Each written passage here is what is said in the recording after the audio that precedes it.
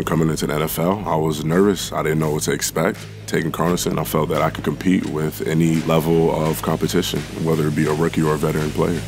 Day one of training camp, kids are dropping like flies. I'm sitting there, my energy is up, my mass is up, putting up astronomical numbers. For example, I'm getting 5 sacks, 6 TFLs, 18 tackles, NFL preseason. And when we started bench press at 225, I started at 19 reps, and then through the help with CarnoSyn, it got me to raise my numbers to 30, 31 reps. I mean, it works.